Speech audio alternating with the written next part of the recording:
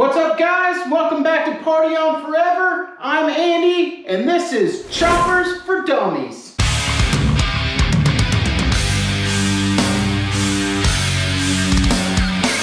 This is episode 3. If you haven't seen episode 2 or episode 1, get up right here. Check them out, dude. You gotta watch those before you watch this one. In this episode, we tackle carb, manifold, and exhaust. We put brand new Lowbrow shotgun pipes on here. We rebuild an entire CV carb from scratch, and we have to put a new manifold on. But before we get into it, please check out my merch store. Go over to partyonforever.com and see what we got. We, of course, have the Sportster Daddy shirt. Got a certified Fork Daddy shirt. Says certified to fork you the fork up, mother forker! Forker! That's for all my certified fork daddies out there. That one's good. The way I'm able to keep doing these things is with your support. So if you like what we're doing, please pick up a shirt. Let's get back into it. As you can tell, I've already done the work, but I'm gonna show you how I did it. First things first, we gotta put a new manifold on here. You need the manifold that looks about like this. Then you're gonna have some flanges. Pay attention that this one says F for front and this one says R for rear. So make sure you put those in the correlating spots. And you're also gonna need the gaskets. So this is your intake gasket from the carb body to the manifold. Then you got 2 of these little gasket guys that go from the manifold to the heads. So we're gonna put this bad boy together right now. Tell the truth, shame the devil. And that's it. That's what you're looking for right there. You got your gasket on the front, on the mouth there. What you'll do is you'll put this flange on first. It's got a lip in here that's gonna receive this gasket here. So you put the front flange on, then you put this gasket on in place. It's gonna move around a little bit. You do the same with the rear, and then it's gonna go right in here. So I'll show you how to do that. You're gonna find that there are slotted holes here, and then a regular hole up there. The slotted ones are for the bottom fasteners. That is to keep those fasteners already there and slide it in place.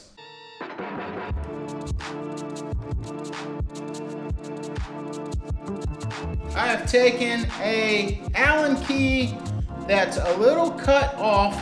You'll see it's just a little bit shorter than your standard Allen key. You're gonna need that to get into here and get this angle and get those fasteners in place. This is one of my least favorite jobs, actually. It's just, you know, for fat fingers, it's not that great of a time. Got those fat fingers!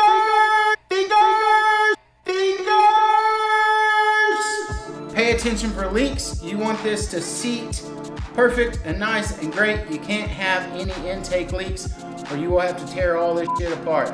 There's nothing more a bummer than tearing down all this stuff and have to take the tank off and the carb off and everything to get to that manifold.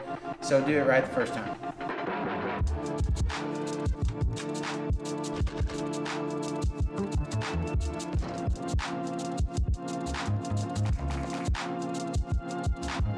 We're gonna take the S&S carb that was on here and put it on a 69 shovel head. And so I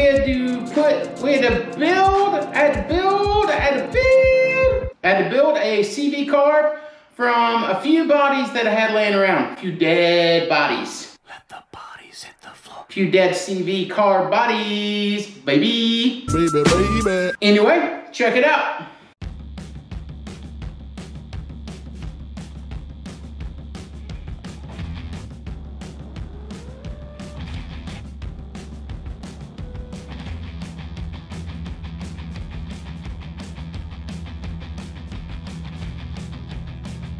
So now we're gonna put this bad boy back together. We'll start by putting the like vacuum diaphragm area back together. I think that's what it's called. I don't know the names of any of this shit. And if you want to know the names, look it up on the internet. I'm not the internet, I'm just a guy on the internet. You know what I mean? Then you got your needle.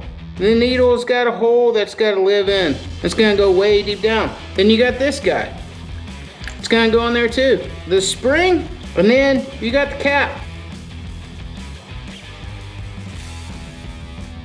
You got your float bowl assembly area. This is a little collar that is gonna slide down in that little hole right there where the needle is.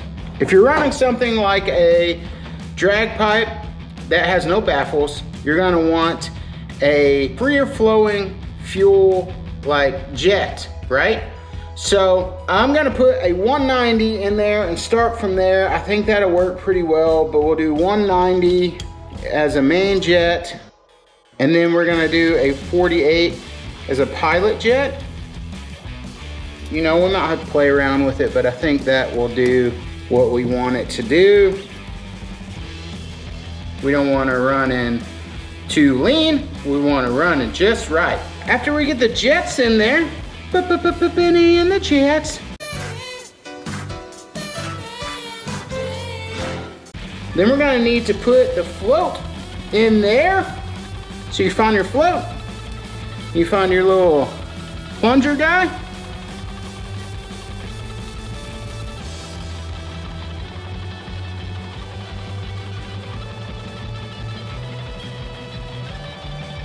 You're gonna have to set your float adjustment by bending that tab right there.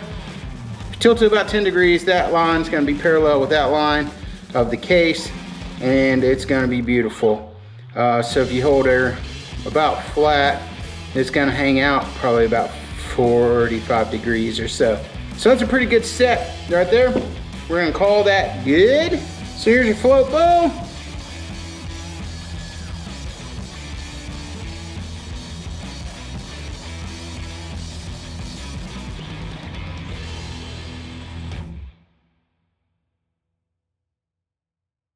Then you're going to have this bad boy, which is the accelerator pump. Accelerator pump, baby. And then you got a spring that goes here. This is your little gasket that goes in right there.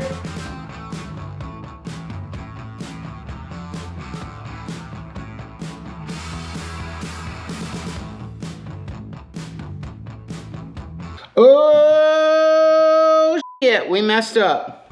You see this guy right here? Rookie mistake. It's supposed to go on the float bowl. It's supposed to go in that hole of the float bowl right there. Look, man, we're always messing up, we're always learning. So we have to take this float bowl back off. You can leave that accelerator pump on. That's okay, not a big deal. Who was watching? Put down in the comments below if you were watching and you saw that happen and you knew I was messing up. Go ahead, brag on yourself a little bit. Tear me down, let me know. It's okay. I could edit this part out and make myself look great. I'm not going to, so what's the fun in that?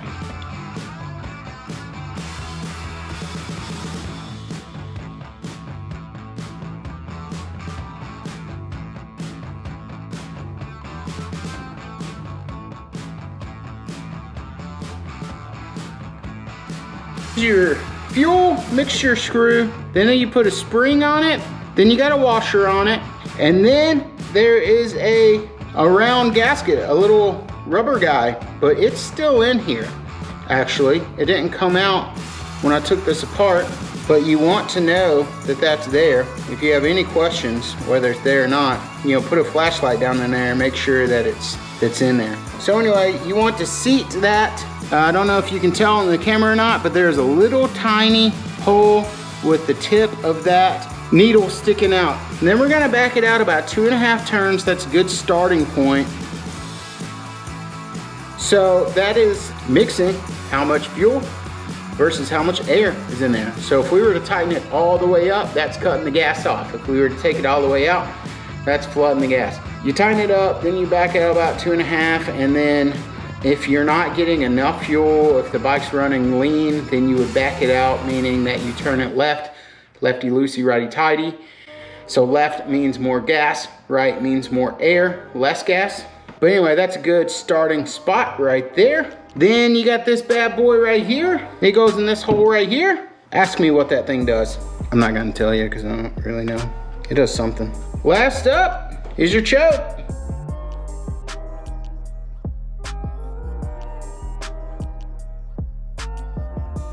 We are running a gravity petcock, so I'm going to cap that off and get rid of that vacuum line because you don't need it. Ditch the bows. So between the three of them, I was able to Frankenstein together one that will do the job. That's what you're looking at here. We still got the choke dangling.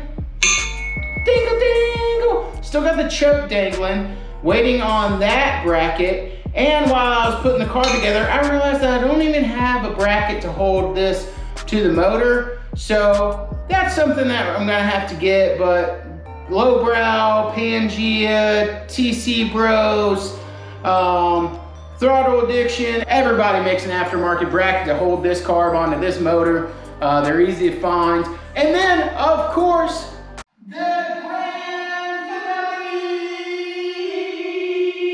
this is the Lowbrow shotgun exhaust pipe. So, pull her up, and it's everything you need. It's your two pipes, your bracket, and a couple bolts and nuts to get the job done. This is your bracket that you're gonna use to attach at the back of the rear bottom motor mounts. These are the bolts that you're gonna use to attach this to these. And then here's your two pipes, your rear pipe and your front pipe. They sell them so you can use your original flanges off your original pipes, but I bought brand new flanges because it's never a bad idea to start with new. And then you got your retaining springs. Show you how to put these on real quick.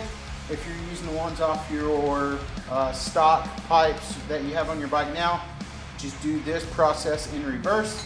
But put this flange on where this retaining ring is going to live inside that little groove right there.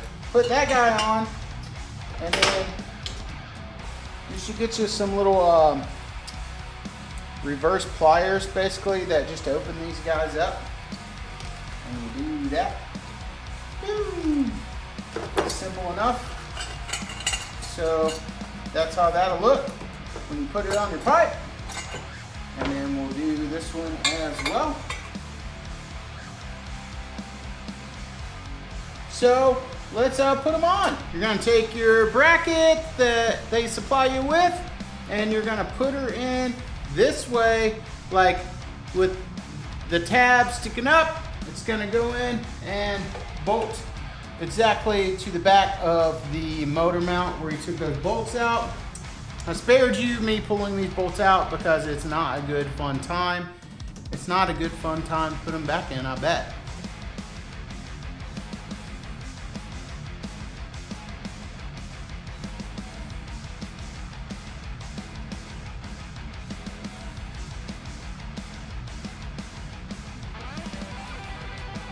Okay, I skipped all the moaning and groaning of me putting this thing on.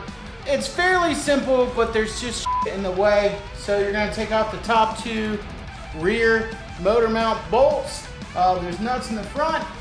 Make sure you got a magnetic guy to hold on to the nuts so they don't fall.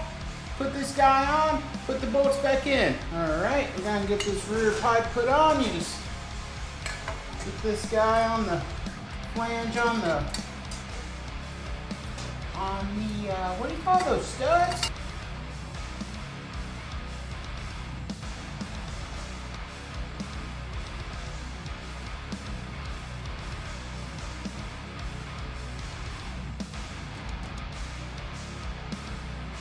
We got one of them on! Just rinse and repeat on the front.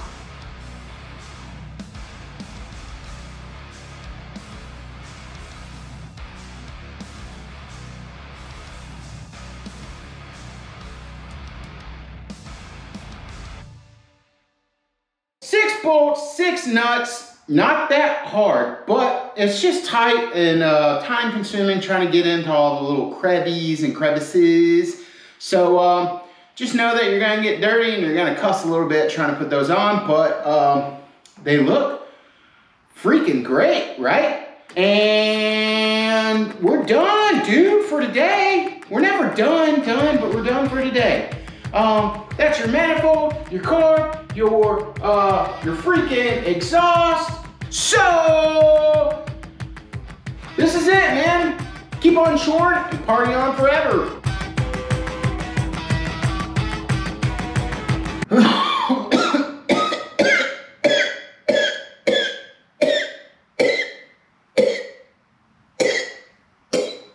Did I turn you on?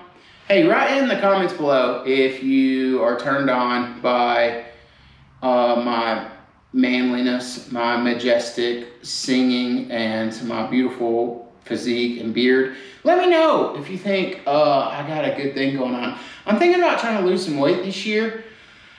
I think about death a lot, right? And I'm 39. It might be hard for you to believe that. I probably look about 23, really, if I had to guess. If I looked at a picture of myself and said, how old's that guy? I'd say 23, probably, maybe 22. But I'm 39, and I'm gonna die, probably, because I'm like 300 pounds, and it scares me. So anyway, I've been thinking about losing some weight, but that's a whole nother series of videos, probably, right? If you're fat and you like being fat, let me know. If you're fat and you don't like being fat, comment below telling me what you're gonna do in 2021 to stop being fat, right? So anyway, if you like what we're doing here, please click subscribe, like, hit the little ding, ding, ding, ding, ding bell, and comment and let me know what I'm doing right and let me know what I'm doing wrong.